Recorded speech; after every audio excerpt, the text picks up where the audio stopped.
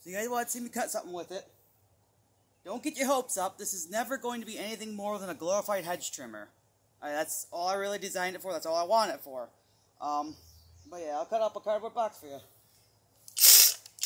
Hopefully the box doesn't go flying away.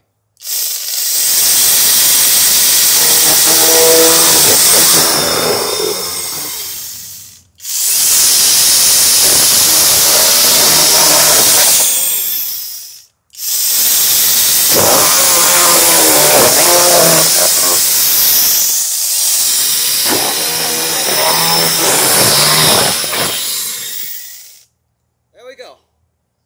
Again, I don't have any plans on making this be anything more than a hedge trimmer.